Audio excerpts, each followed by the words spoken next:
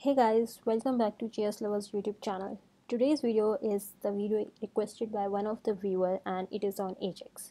So if you are new, if you are already aware of what is AJAX, you can skip this video, but if you are someone who is very new in for AJAX and doesn't know what it is, how it works, where it can fit in, then this video is for you. Guys, I'm Neha, I'm the host of JSLovers community. Please subscribe to our channel. Do share your feedbacks, your suggestions, that help us a lot. Okay, so let's start with AJAX. The first thing is the myth: AJAX is not a programming language. Guys, AJAX is not at all a programming language. This is just a concept that how a browser and server should communicate with respect of the data. It helps you to build interactive website and apps. Nowadays, everything is AJAX based. If you are very new in this programming world, I'm pretty sure you haven't seen that time when we used to click on any button or any link and the whole page used to get refreshed.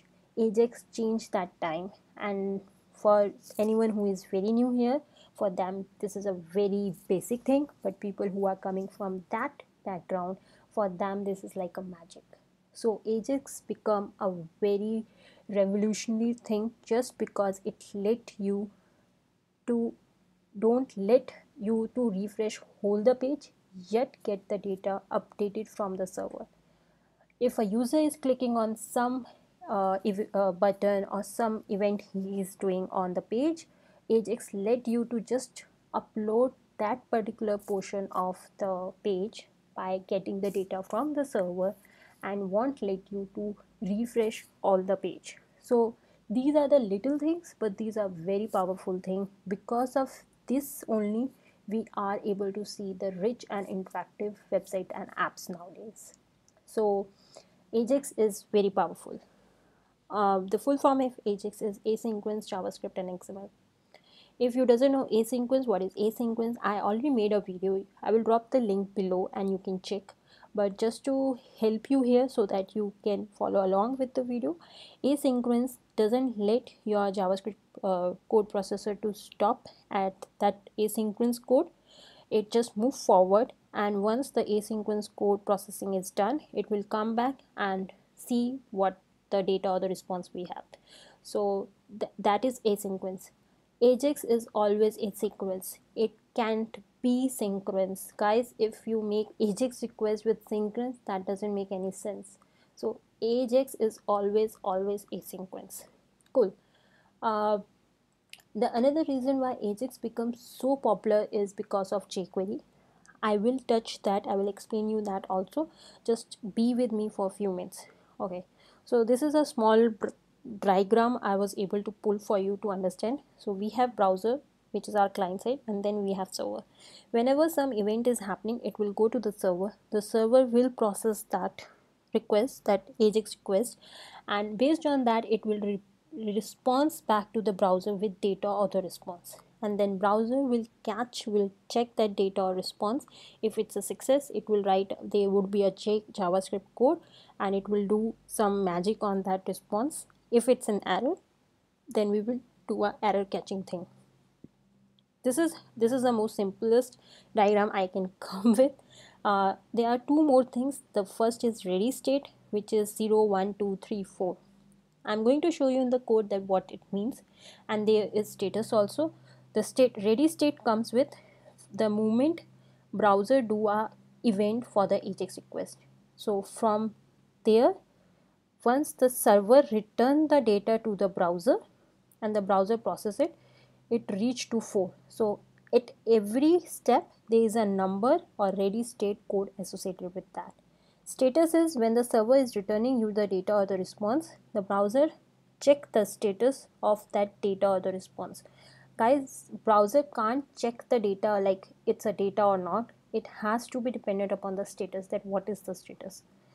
So 200 is okay, 403 is forbidden, and 404 is not found. So this is the most basic and the everything about AJAX here. Now, if you are dealing with the vanilla JavaScript, there is Xml Httprequest Object built in browser itself. It is supported mostly on the all modern browser, but the old browser like i5, i6 are not supporting it. There are fallbacks or polyfills you can use with that, and I will show you the code. I do have a code for the same. So here what I'm doing is I'm writing a XML HTTP request till here. This is my XML HTTP request code. So what I'm doing, I'm making a new object of this HTTP. I'm requesting a GET request. This is my URL or the data I want to hit, and here I'm checking the ready state. I told you that I'm going to tell you about, and the status. Ready state is that everything is okay. We got the request data and it is ready, and the status is 200. If this is success, then based on that I'm doing a JavaScript code, and if it's an error, then throw me an error. Okay, so now first talk about this. Every AJAX request do have few parameters associated with it. Two are very important. The first is method, and first is URL and second is method. The URL is this. So what is the URL? When we are saying data, browser is hitting the server and asking for that data. So what is that data? What it is requesting from server? So this is, as of now, this is my local JSON, but it could be a API. For example, if you are making a Twitter application, you want to get all the tweets related to your account, then here a Twitter API URL will come. And what I am doing is I'm doing get, because I'm trying to get the data out of this API, and I'm requesting the server, my friend server, please go to this API and get me the data out of it. The server will return you the data, and then you will check the response. If it is equals to 4 and the status is 200, which is okay, then please do get that data, those tweets, and start publishing on my page. If this case fail, then please let me know what is the error. As of now, I have made a local JSON. You can make your own local data. So this is a handy tip for the developers who are working on their project. Most of the time we depend upon the backend developer to give us the JSON or the data, that how the JSON will look, how we are going to process it. So what you should do is that you should make your own local data your JSON, get it validate with the backend developer, and start working on that, and save the time until the backend developer is ready with the production ready API or the JSON. I'm very comfortable with playing with JSON. If you are the one who love to play with XML, you can use XML also, but the good practice is JSON only. So if I will show you my page, what I actually built. So these are my pics which is coming from my JSON. So so this is how you are playing around with the JSON. Okay, so as you can see, this code is lot. Yes, memorizing this XML HTTP request is tough. Yes, I do agree. But the another reason, as I told you, of the success case of our AJAX is the Jquery. So what actually Jquery did is, I will show you. Let me comment this JavaScript code. Let me uncomment this. Do we have an error? Yes, we do have an error. It should be fine now. Let me refresh this page. Yes, I'm getting data. Okay.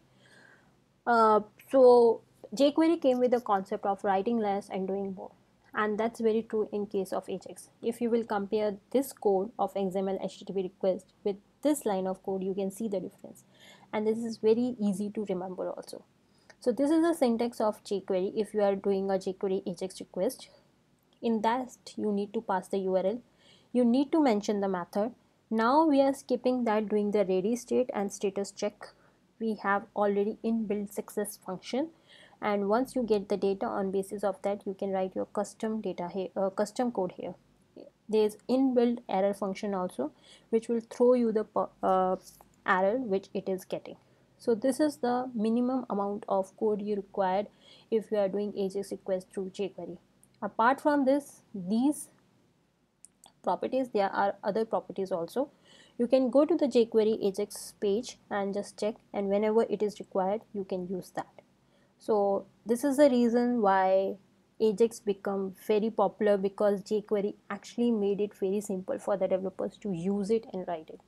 So if you will see that my data is coming here, it is coming from the JSON. I can ask if I will deploy this code on some server and change this to some API. Again, the whole data will be coming from the server. Okay, so this is about vanilla JavaScript and jQuery. Now we have another thing which just came in, which is fetch API. Although the browser support is not so good, but I just showing you the code so that in future if you want to use it, you can use it. So fetch API is an inbuilt API method which let you to do the AJAX request without using jQuery or without using vanilla JavaScript. All you need to do is just pass the JSON, and if you have seen the promise video where I actually talk about this syntax dot then dot catch, it is very similar to that. It actually work on the same concept of promise. So the fetch will go and get the data from the API. If it's a success, it will evaluate the response, convert it to the JSON here, and if it's once you got the data, you can start playing around with it. If there is an error, you just need, it will throw you an error. Again guys, the fetch API support is not good right now, but yes, there are polyfills available, so you can go and check them. There is another thing, you can also pass method here that it should be get or post what. Cool. So this is about all the three ways through which you can get your data. Now where you can use AJAX. Nowadays we are living in the time of single page application. Single page application is heavily based on AJAX request. So everything is on AJAX, everything is API based. So you can use it everywhere. It depends upon how you are designing your application. Now the example is, if I'm making a small portion of my website where I wanted to show all tweets, then I will first use the get. The first step would be getting the API of the Twitter, which is available on their site. Get that API, hit the get. I will use the method get and get my all tweets.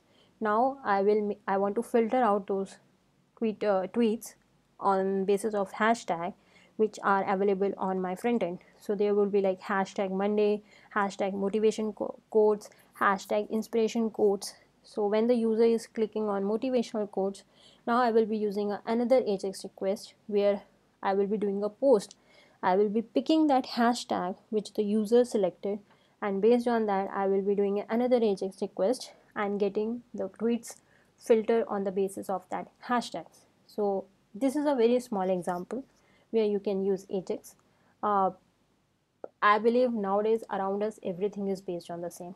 You will hear a lot about AJAX requests, APIs, REST APIs, JSON. These all are interrelated. So guys, this is all about AJAX.